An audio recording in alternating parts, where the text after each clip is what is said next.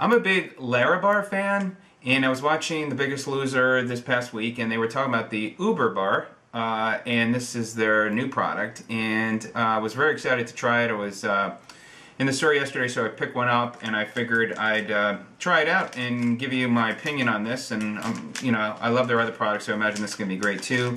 This is the Banana Foster. It's a sweet and salty fruit and nut bar. Gluten-free, non-GMO, kosher. Some of the ingredients are walnuts, almonds, brown rice syrup, dates, dried bananas, pecans, honey, sea salt, and cinnamon. Sounds like a really good combination.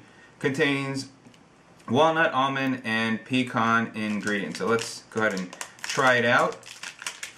And just so you get an idea on size, it's obviously got a little honey, so it's sticky, but looks like it's got a nice combo. So they're trying to get in the market where some other bars are like this with the nuts. It's very soft, it feels.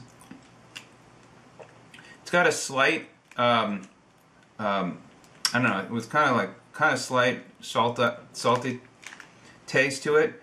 I guess that's from the, let's see, the sea salt.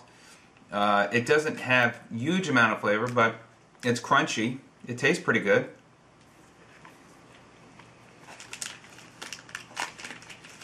So it's different. I like the ingredients. Not sure how filling it's going to be, but you know, again, it doesn't have too much of a taste for the Banana Foster, but it's pretty good.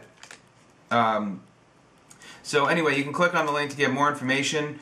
I love the other products. This is something different. I just got to get used to the taste to it. I thought it's pretty good.